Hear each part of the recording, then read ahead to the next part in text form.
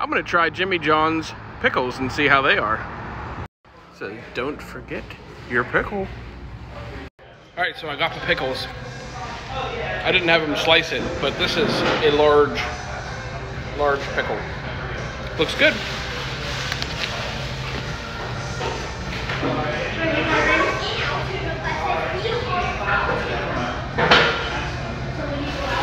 Pretty crunchy.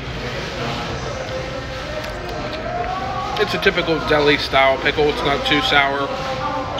Kind of mild. Let's see what the family thought about them. All right, what did you think? I would give it